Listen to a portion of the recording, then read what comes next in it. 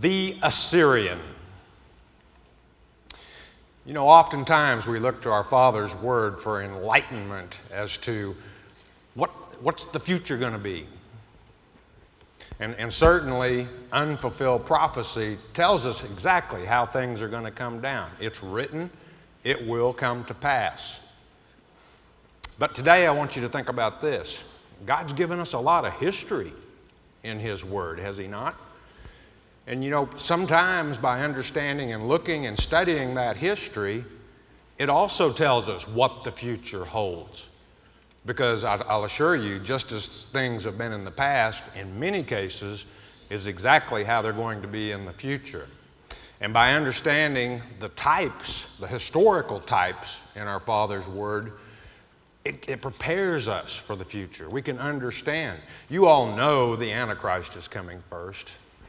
And that's not what my message is today about. My message is I want you to think to yourself, am I prepared? Have I done everything that I can to be prepared for that one who will return? That's important, beloved. And I'll show you why here in a moment. The Assyrian, or the king of Assyria, is a vivid type for Antichrist. No question about it. Just as the king of Assyria laid siege on Israel and Judah over and over and over in history, so will he lay siege on Jerusalem once again in the future. Well, should that scare us? Should we be afraid of the Assyrian? Of course not. God told us in Isaiah chapter 10, verse 24, fear not the Assyrian. Christ told us in Luke chapter 10, verses 17 through 18, I give you power over all of your enemies. But does that mean we should just ignore this historical Assyrian? No, not when we can study him and learn more and more information that will help us understand what it's going to be like when the Antichrist is here. Let's begin our study today with a warning from Paul. 1 Corinthians chapter 10.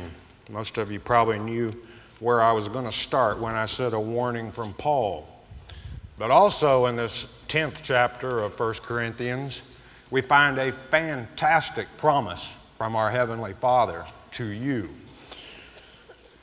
1 Corinthians chapter 10, verse 1.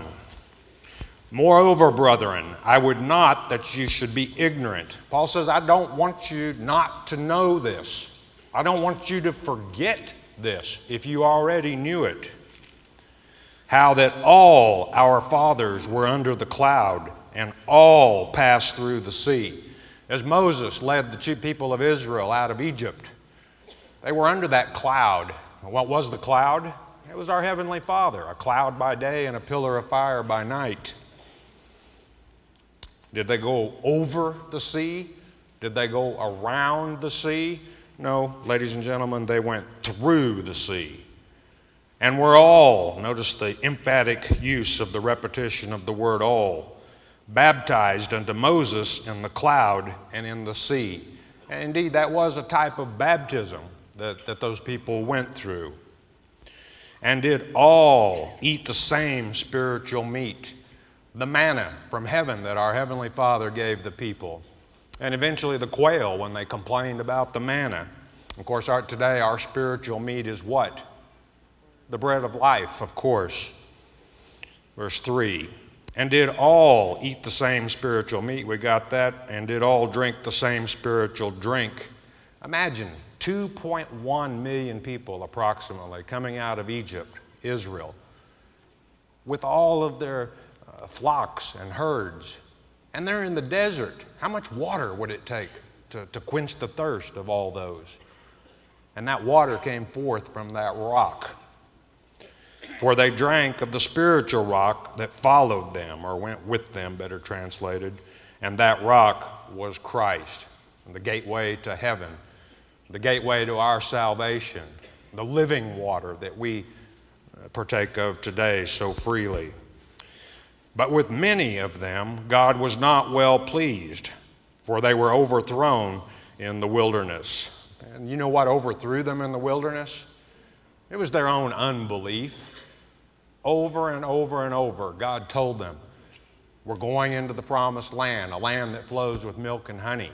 What did they do? They said, oh, let's send one man from each tribe into the promised land just to make sure that it's a good land. And God said, okay, go ahead and send them.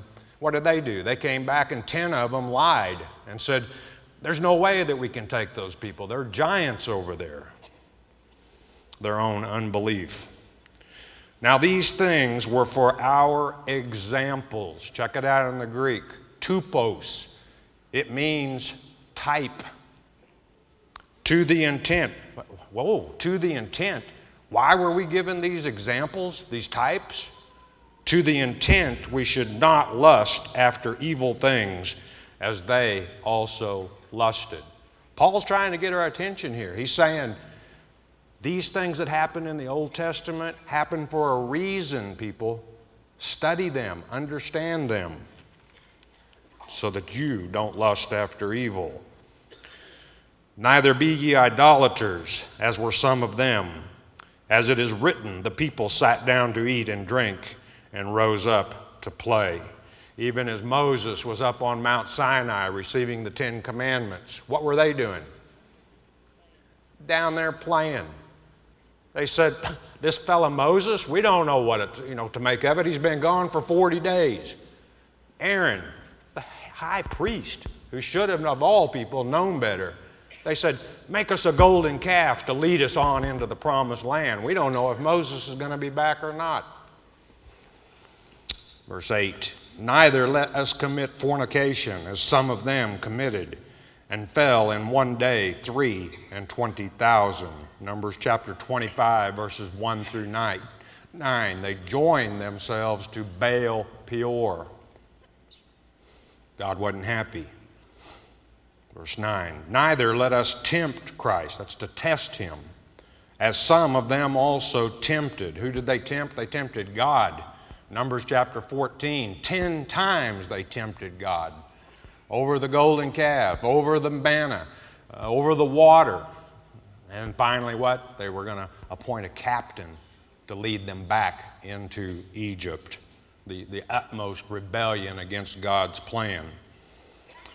Neither let us tempt Christ, as some also tempted and were destroyed of serpents. As the children of Israel were working their way as they left Hormah, and they were going around Edom because the Edomites wouldn't let them cross their land.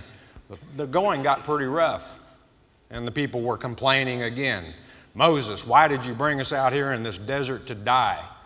And God was getting so tired of it, he sent fiery serpents among them, and those that were bitten by the fiery serpents died.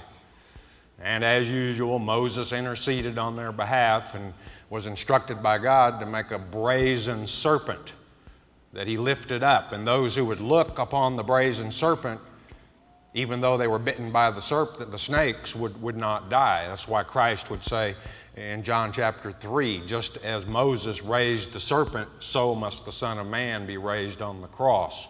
In other words, those that look upon him live as well. Verse 10, neither murmur ye, as some of them also murmured and were destroyed of the destroyer.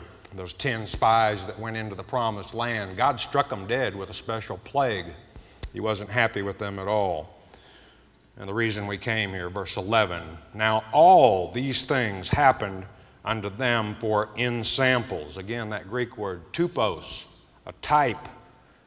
And they are written for our admonition, for our warning, is what Paul is saying, upon whom the ends of the world are come. And boy, have you ever talked, and I know none of you are this way because you're too studied in God's Word, but have you ever been talking to a young Christian and you say, the end of the world? And I mean the knees start shaking. The end of the world? Of course, you know we're talking about aion in the Greek language, the age. That's all we're talking about. When this world age ends, a new one begins. We're talking about this generation, the generation of the fig tree.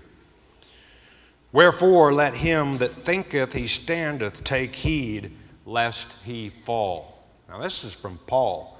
And listen to this.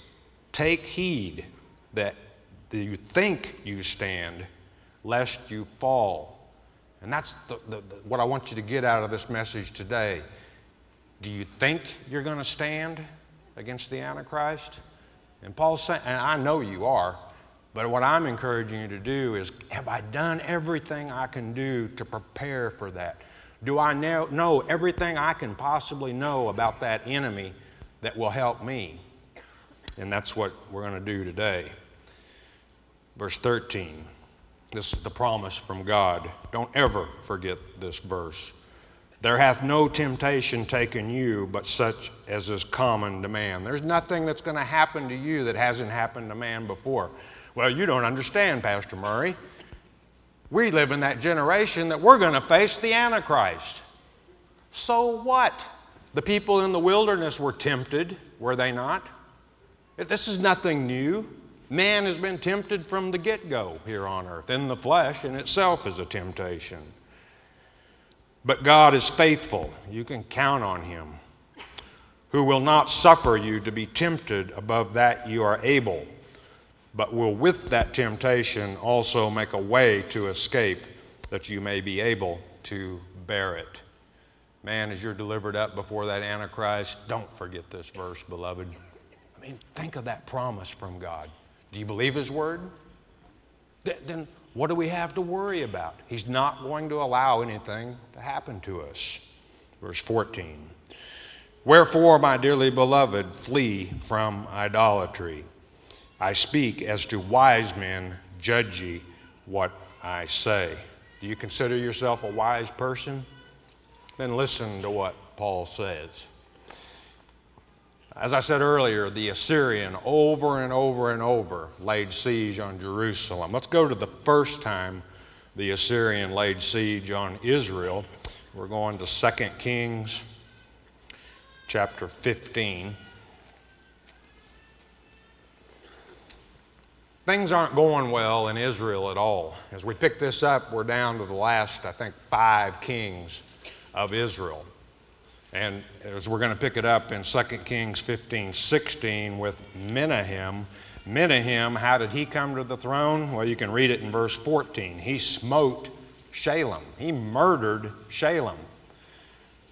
Israel, the 10 tribes, are on a collision course with the Assyrian, the captivity.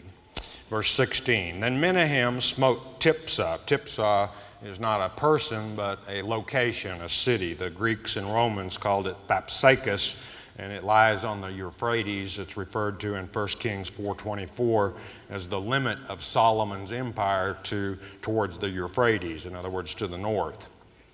And all that were therein, and the coast thereof from Tirzah, because they opened not to him, therefore he smote it, and all the women therein that were with child he ripped up. Tiphsah revolted from Israel at the time that Zechariah was murdered, and here they're paying a very cruel punishment for that revolt. In the 39th year of Azariah, king of Judah, began Menahem the son of Gadi to reign over Israel, and reigned 10 years in Samaria. And you know, God wanted to be the king of Israel. What did the people of Israel say to Samuel? No, we want a man king like the heathen have, someone who will go and fight our battles for us. I think man is becoming somewhat disappointed, and the kings of Israel a little bit less than they expected, but the man kings of Israel are exactly what our Father expected. And he did that which was evil in the sight of the Lord. He departed not all his days from the sins of Jeroboam, the son of Nebat, who made Israel to sin. And you know, when Israel was asking for a man king, God told them through Samuel, 1 Samuel chapter 8, verses 10 and the following verses, what men king of Israel would do. They'll take your sons and daughters. They'll make them work for you. Everything that you do to produce your vineyards, your olive yards, they'll take 10% of that and give it to their servants. And then they'll take your sons and send them to do the fighting for you. For the king, in other words. Verse 19. and Pul, the king of Assyria. Here we go, our type for the Antichrist. This is the first invasion on Israel by the Assyrian. It won't be the last, and there is still one to come in the future. Came against the land, and Menahem gave Pul 1,000 talents of silver, that his hand might be with him to confirm the kingdom in his hand. He's trusting in the king of Assyria to keep him as king of Israel rather than trusting in our Heavenly Father and paying him off to do so. And Menahem exacted the money of Israel, and Judah was usually the one that was the one trying to bribe the enemy, not Israel. But in this case, they are. Even of all the mighty men of wealth, property owners, in other words, of each man 50 shekels of silver to give to the king of Assyria.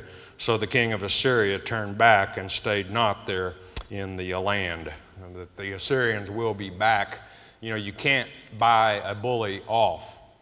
Never try and buy a bully off, because what you give him, he'll always be back for more. And the rest of the acts of Menahem and all that he did, are they not written in the book of the Chronicles of the kings of Israel? And I'm certain God must have been quite frustrated with the kings of Israel, the men who served in that role. And Menahem slept with his fathers, and Pekahiah, his son, reigned in his stead. Pekahiah means Yah has observed, and you can be assured Yah was observing this Pekahiah in Israel at the time. You can be assured he's observing you and I today. I hope he's pleased. Verse 23.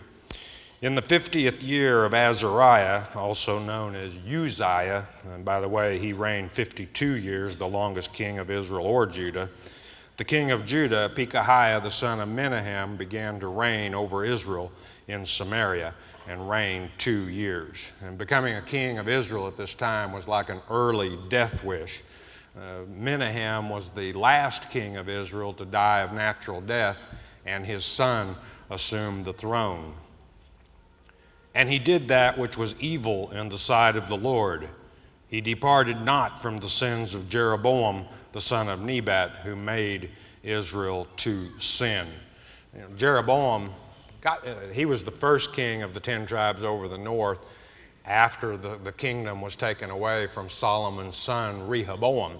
But you know, God made Jeroboam the same promise that he made to Solomon, and that is, if you will follow my commandments, if you will do things my way, I'll be with you. I'll bless you. What did Jeroboam do?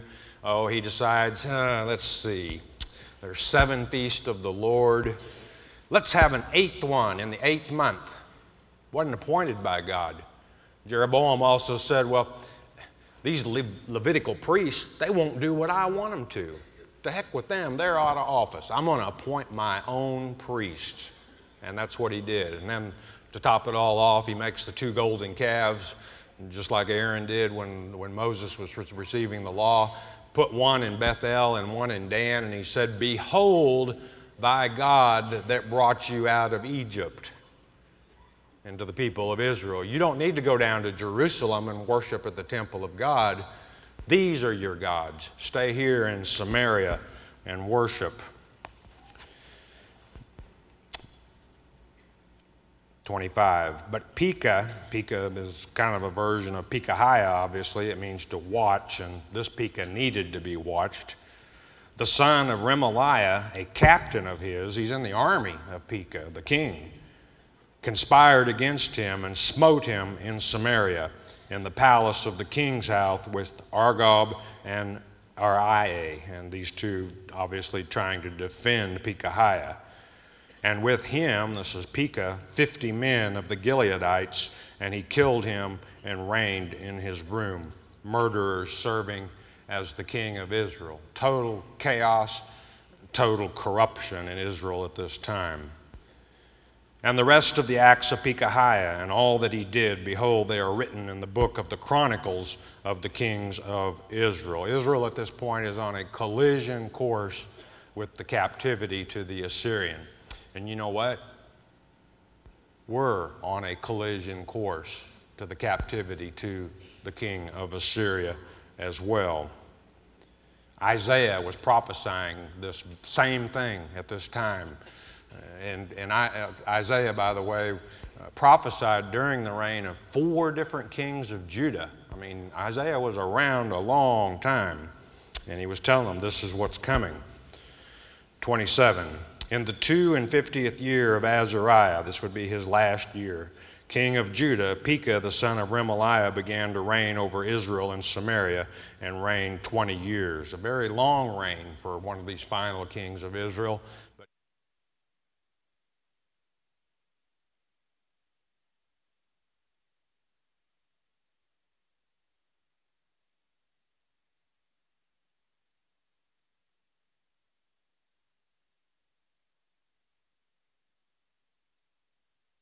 2 Kings 18, verse 11.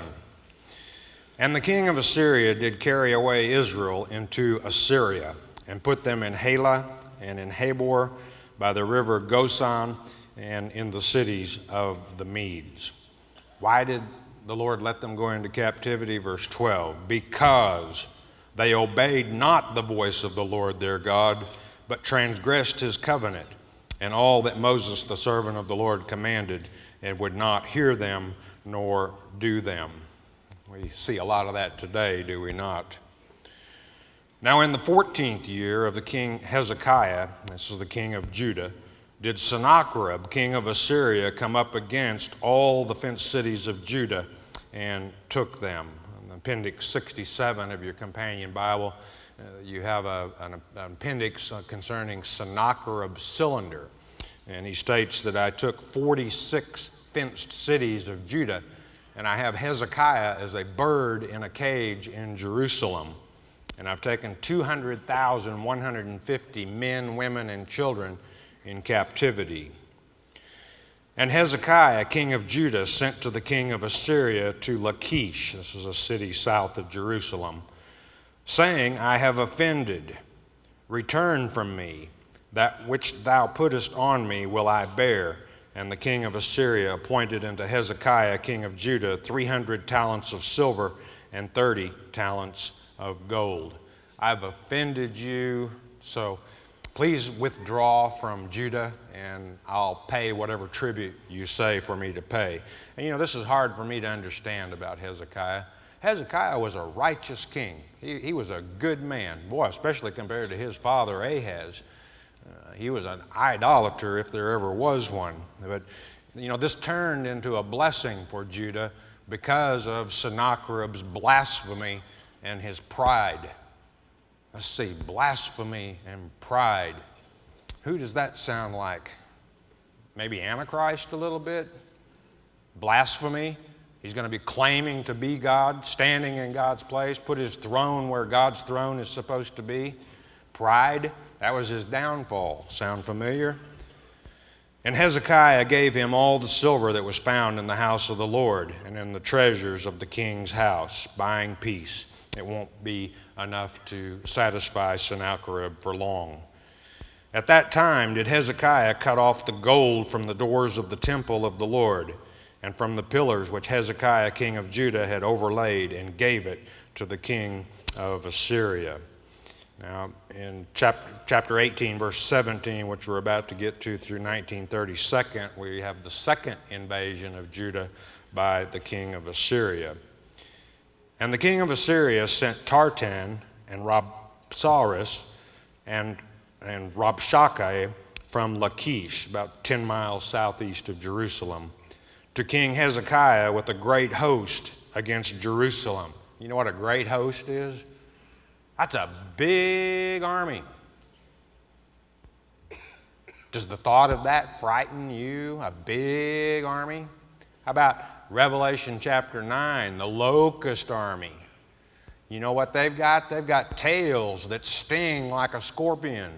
You know what that means? It means that they melt the backbone of their victims, using the victim's own body as their own stomach. Does that frighten you, this big army? It shouldn't. And they went up and came to Jerusalem. And when they were come up, they came and stood by the conduit of the upper pool, which is in the highway of the fuller's field. And, you know, you might say, well, now wait a minute.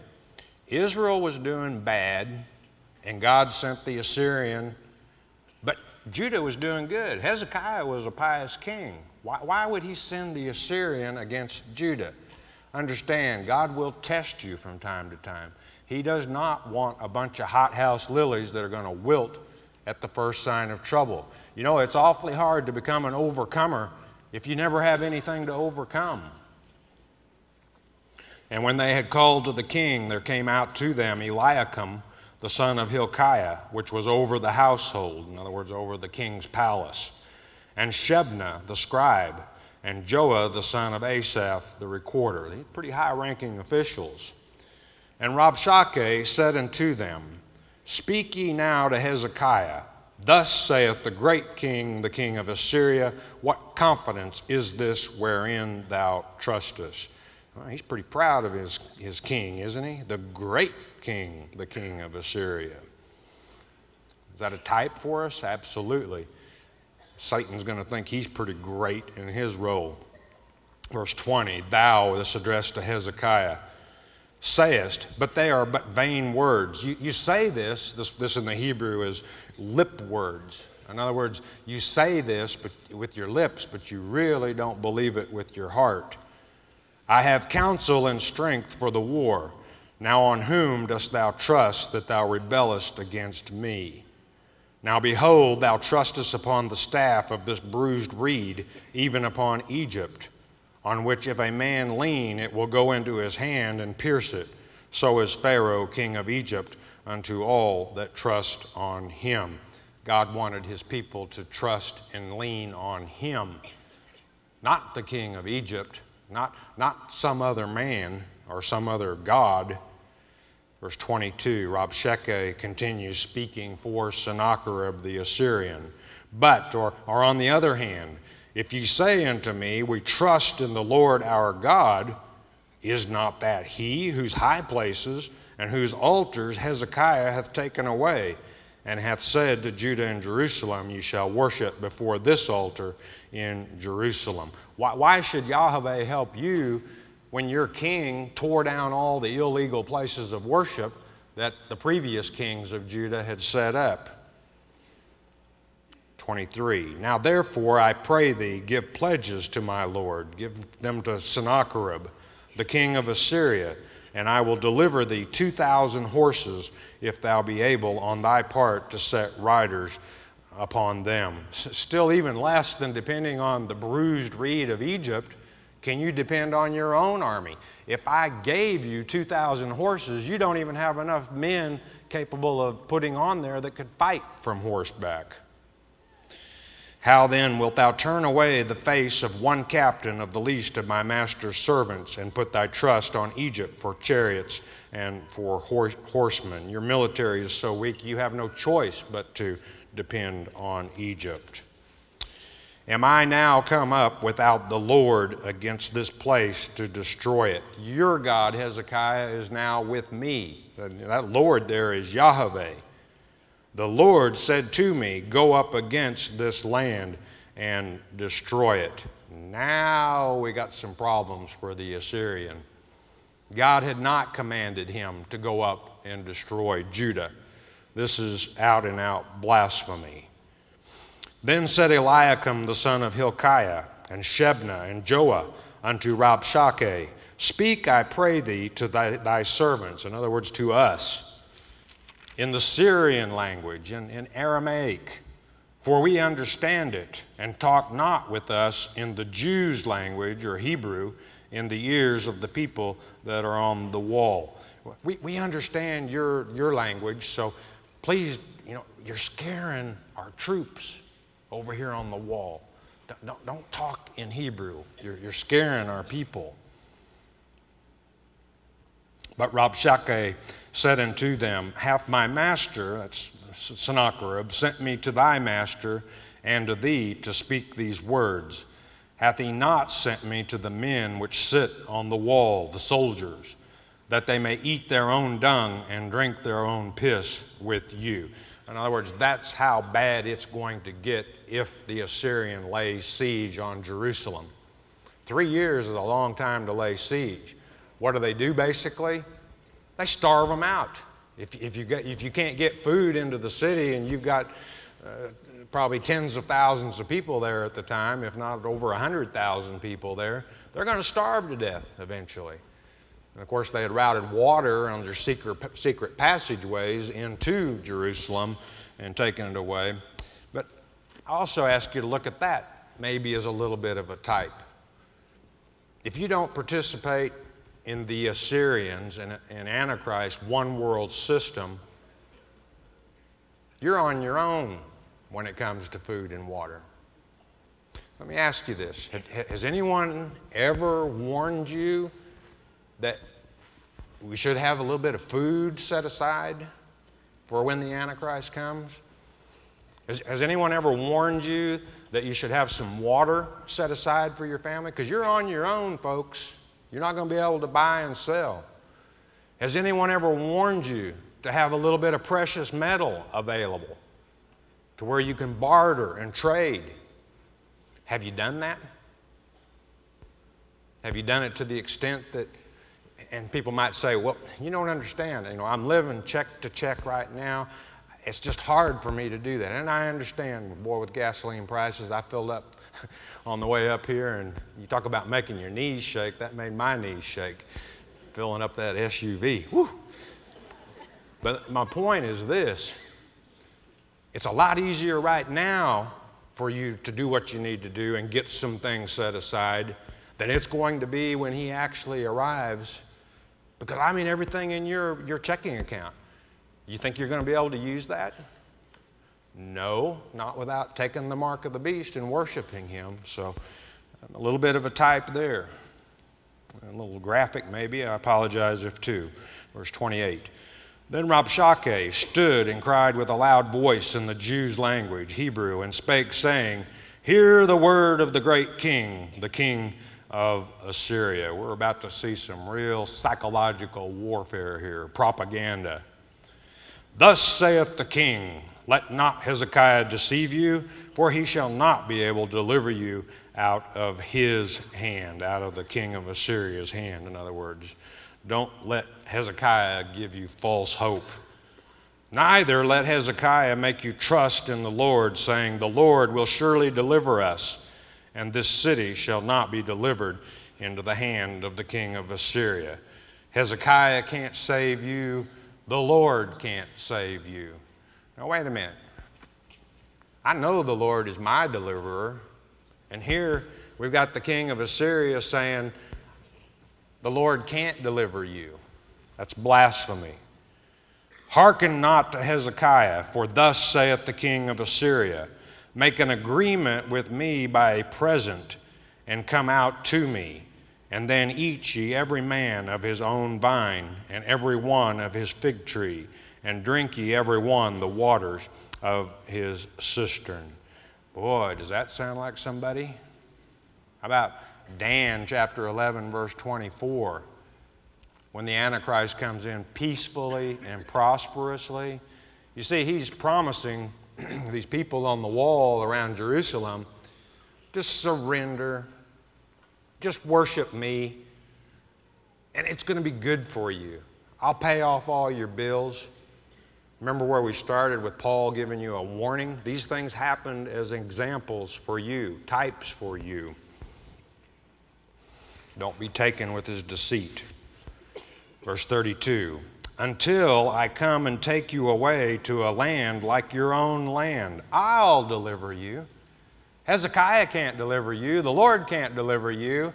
I'll rapture you out of here.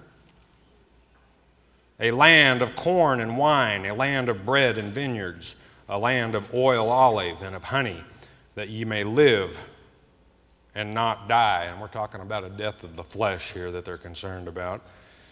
And hearken not unto Hezekiah when he persuadeth, or deceives, that could be translated, you, saying, The Lord will deliver us. You can't trust Hezekiah, you can't trust the Lord.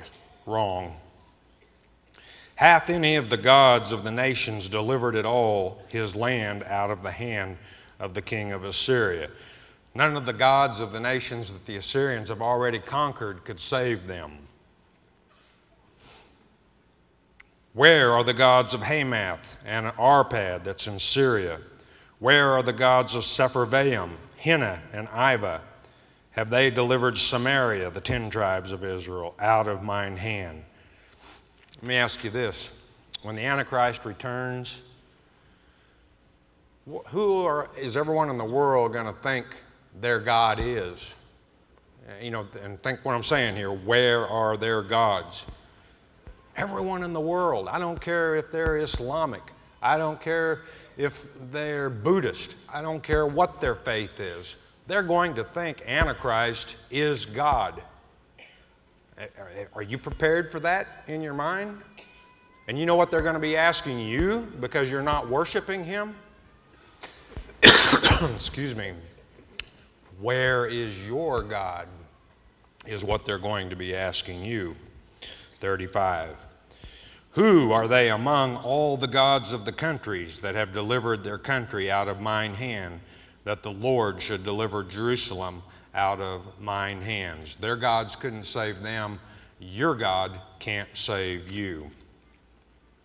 But the people held their peace and answered him not a word, for the king's commandment was, saying, answer him not. Probably smart not to let the enemy know what the effect of his speech was. It was very effective. Then came Eliakim, the son of Hilkiah, which was over the household, and Shebna, the scribe, and Joah, the son of Asaph, the recorder, to Hezekiah with their clothes rent, sign of mourning or grief, and told him the words of Rabshakeh. Pretty good speech, but the problem is Rabshakeh has not only blasphemed Hezekiah, he's also blasphemed our Heavenly Father. Chapter 19, verse 1. And it came to pass when King Hezekiah heard it, that he rent his clothes and covered himself with sackcloth and went into the house of the Lord. You know, when things get rough, it doesn't matter where you are. The book of Psalms tells us that wherever you are at any time, you can take refuge in the house of the Lord. That's the sanctuary. In other words, you can seek protection and aid in that high tower, if you will. He will deliver you, as we were promised and where we started today, 1 Corinthians chapter 10, verse 13. And he sent, Eliakim, which was over the household, and Shebna the scribe, and the elders of the priests, covered with sackcloth, to Isaiah the prophet, the son of Amoz. Now, this is the first occurrence of Isaiah in the historical books. And they said unto him, thus saith Hezekiah, this day is a day of trouble. The day of Jacob's trouble might come to mind, and of rebuke and blasphemy. For the children are come to the birth, and there is not strength to bring forth. This is a life-threatening situation.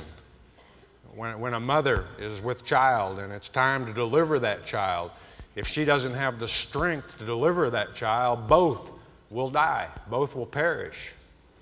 What's that got to do with what we've been talking about? Let me tell you, there's a birth that all of you are involved in, and I don't care if you're a man or a woman. I'm talking about the birth of a new age. And we're going to see as we close here in a moment in the book of Micah, not history, prophecy, we're going to see that we have a part to play in bringing out about the birth of this new age. And I ask you, do you think we'll have the strength to do our part to accomplish the birth of a new age? We're going to have a lot of help. Let's see. Brings verse 4. It may be the Lord thy God will hear all the words of Rabshakeh, whom the king of Assyria his master hath sent to reproach the living God, and will reprove the words which the Lord thy God hath heard. Wherefore lift up thy prayer for the remnant that are left, most of Judah, 46 fenced cities. I'm talking walled cities. Over 200,000 people taken captive. Most of Judah is already gone captive to the Assyrian. In our day and age, the elect are the remnant that are left, that have not gone into captivity to the Assyrian. So the servants of the King Hezekiah came to Isaiah. And Isaiah said unto them, Thus shall you say to your master, Hezekiah in other words, Thus saith the Lord, Be not afraid of the words which thou hast heard, with which the servants of the king of Assyria have blasphemed me. And there's no reason for you to fear either. Verse 7, Behold, I will send a blast upon him, and he shall hear a rumor, and shall return to his own land, and I will cause him to fall by the sword in his own land. Historically, this would come to pass. If we continued on in the same chapter, we'd learn in verse 28, God told the Assyrian, I will put my hook in your nose, and my bridle in thy lips, and lead thee back by the way you came. In verse 35, the angel of the Lord slew 185,000 of the Assyrians. Verse 32, Sennacherib, back in his home city, went into the house of his God and was murdered by his own 2 sons. This particular siege of the Assyrian was not successful. You know, we've been talking about the future siege of the Assyrian. Do you think the Assyrian is going to be successful during that siege? Or do you think God will once again send a blast? Oh, maybe you could be part of that blast. Turn with me to Micah as we conclude. Again, not history, but prophecy in the minor prophets.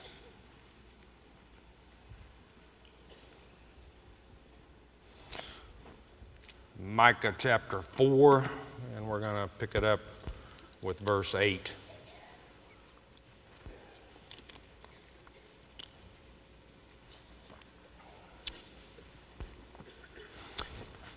When I was talking a minute ago about that birth that was going to be coming about, and that the men and the women were going to have part of it, my humor just went crazy with me. Have you all ever seen that commercial where this little old man and a little old lady are sitting in the doctor's office, and I mean, she's like 80 and he's like 85, and the doctor tells her, your blood work shows that you're pregnant? And then he looks at the old man and he says, and guess what? You are too. And the little man just giggles and starts laughing. Have you seen that? I think that's one of the greatest commercials. But man or woman, you got a role to play in the birth that's coming up. I'm talking about the birth of this new age. Micah 4:8. Sharpen up for me now. This gets a little deep.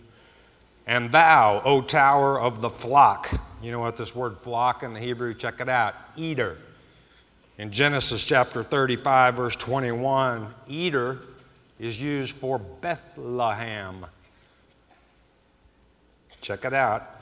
The stronghold of the daughter of Zion. You're the daughter of Zion. Bethlehem, how come that's the stronghold for you?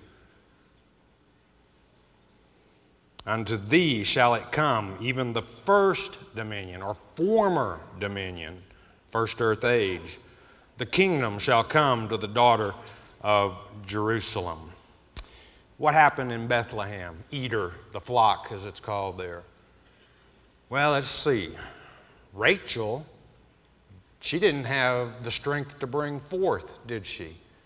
She died in childbirth to the last patriarch of the 12 tribes of Israel. Named him Ben-Ami, son of my sorrow. His father renamed him Benjamin, son of my right hand. Let's see, who else was born in Jerusalem? David was born in Bethlehem, was he not? Bethlehem, not Jerusalem. Oh, and 1,000 yards within the place that Rachel gave birth to Benjamin and David was born, Messiah would be born. He is the chief shepherd.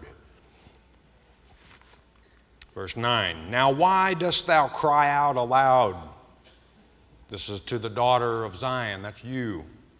Is there no king in thee? Is thy counselor perished? For pangs have taken thee as a woman in travail. Here we have that birth of a new age. Have you got a part in it? Be in pain and labor to bring forth, O daughter of Zion, like a woman in travail. For now shalt thou go forth out of the city, and thou shalt dwell in the field, and thou shalt go even to Babylon. There shalt thou be delivered. There the Lord shall redeem thee from the hand of thine enemies. Many of our brothers and sisters are already there in Babylon. Babylon meaning confusion. They're lost. They haven't a clue as to what's going to happen in these end days. Have you got a role in doing something about that? Now also many nations are gathered against thee that say, let her be defiled, and let our eye look upon Zion. And boy, will Jerusalem be defiled when that Assyrian sets up shop. But they know not the thoughts of the Lord. They haven't read the thoughts of the Lord like we're studying his thoughts now. Neither understand they his counsel or his plan. For he shall gather them as the sheaves into the floor. Oh, let's see. Isn't there a wonderful gospel song about bringing in the sheaves, bringing in the sheaves? Doesn't this sound wonderful? They're bringing in the sheaves onto the floor. You know what floor we're talking about here, beloved? The threshing floor. Do you know what happens to the sheaves on the threshing floor? They get the way knocked out of them. Some of the sheaves need the way knocked out of them to bring about some sense into their heads. Do you have something to do with that? Arise and thresh. This is instructions to the daughter of Zion. I'm talking to you. Arise and thresh. And what does threshing do? It separates the wheat from the chaff. It separates those who can amount to something, something that is worth something, from wicked and evil that's worth nothing but to go into the fire. O daughter of Zion, for I will make thine horn iron.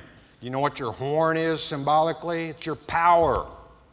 And I will make thy hooves brass, and thou shalt beat in pieces many people. And I will consecrate their gain unto the Lord, and their substance unto the Lord of the whole earth. Well, that sounds awful rough. I will beat those people. What do we beat them with, beloved? Truth. That's what we beat them with. How do we thresh today? What is this talking about? You thresh by planting seeds. Every time you have an opportunity to plant a seed, you're threshing, you're sharing God's truth. That's what knocks the way out of those sheaves and separates the wheat from the chaff. You can thresh by being an example to people. You can thresh by standing for something. And by that I mean be willing to stand against the Antichrist. Oh, there's a blast going to be sent against this last Assyrian siege. Chapter 5, verse 1. Now gather thyself in troops, O daughter of troops. He, this is the Assyrian we're talking about here, Antichrist, hath laid siege against us. They shall smite the judge of Israel with a rod upon the cheek. And historically, they certainly accomplished this, the 10 tribes of Israel into captivity. And there's going to be a little different smiting going on this next siege. Sharpen up for me. But thou, Bethlehem, here we go again. Where are we pointing back to now? Jesus Christ's birthplace. Bethlehem, the house of bread. Ephratah, meaning fruitful. Though thou be little among the thousands of Judah. Though you're just a little village, Bethlehem, compared to the larger cities of Judah. Yet out of thee shall he come forth unto me, that is to be ruler in Israel. You remember back in verse 9 where it said, is there no king in thee? God's chosen a king, whose goings forth have been from of old, from everlasting. Oh, that sounds like somebody I know. John chapter 1, verse 1. In the beginning was the Word was with God, the Word was God. From old, the first earth age, here in the second earth age, and yes, beloved, in the third earth age, the eternity, Jesus Christ will be present. Therefore will he give them up until the time that she which travaileth hath brought forth. Then the remnant of his brethren shall return unto the children of Israel, out of Babylon, out of the captivity. And you've got a part to play in it. And you know, some say, well, isn't this nice? God's going to find the people that he lost. God hasn't lost anyone. They've lost themselves. And he, this is Jesus Christ, shall stand and feed in the strength of the Lord. He is the great shepherd. In the majesty of the name of the Lord his God. And they, his flock, shall abide.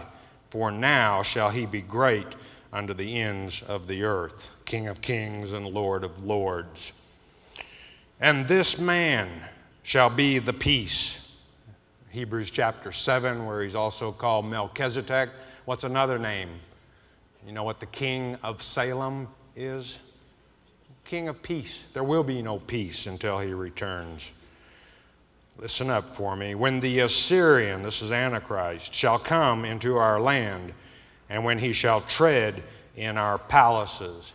He wants to be the king. He'll be in the palace, believe me. Then shall we raise against him 7 shepherds and 8 principal men. Whoa, I wonder what, Bullinger, how many of you think a lot of E.W. Bullinger? Do you know what his comment concerning this verse is? When it comes time for us to know what this means, we'll know. I think the time has come for us to know what this verse means. How many elect are there? 7,000? Now, that can be any number, don't get me wrong. Boy, I mean, if there's just 7,000, wow. There's a lot of them in this same room. 7,000, that's just a number. But 7, the 7,000 elect, and we add 1, Melchizedek, the king of the Zedek, to that. How many is that? That's 8, is it not? I think you've got a part in this. And they shall waste the land of Assyria with the sword. What sword are we talking about? Revelation chapter 1, verse 16, that two-edged sword, the tongue of Christ that cuts both ways. When your tongue holds that same truth, it's the same sword, beloved. He's got a role for you in this. And the land of Nimrod, that's Assyria and Babylon, in the entrances thereof, thus shall he, Christ, deliver us from the Assyrian when he cometh into our land and when he treadeth within our borders, claiming to be Jesus, claiming to be our King, deceiving the world. And the remnant of Jacob, that's you, the elect, shall be in the midst of many people. Whoa, what are all these many people? We're talking about the kings and queens of the ethnos, beloved. As a dew, you know what dew is? That's a real pure form of water, unless we pollute it. From the Lord, as the showers, oh, wait a minute, latter day rain, maybe?